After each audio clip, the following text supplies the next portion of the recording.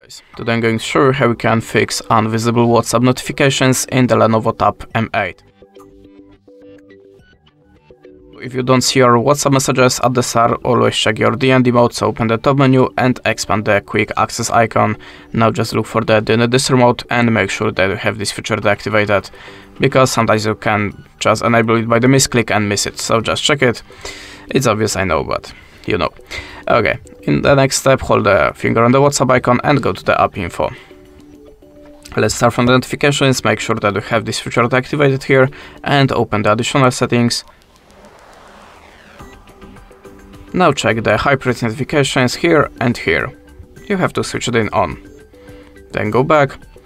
In the next step, go to the Wi-Fi and now enable the background data and unrestricted data usage. In the next step, try to clear your WhatsApp app, so go to the storage and cache. Before that, make the backup of your WhatsApp messages. Try at the start clear the cache. If you still don't have your alerts, click on the clear storage and choose OK. After that, you have to log in again to the WhatsApp app and check your notifications.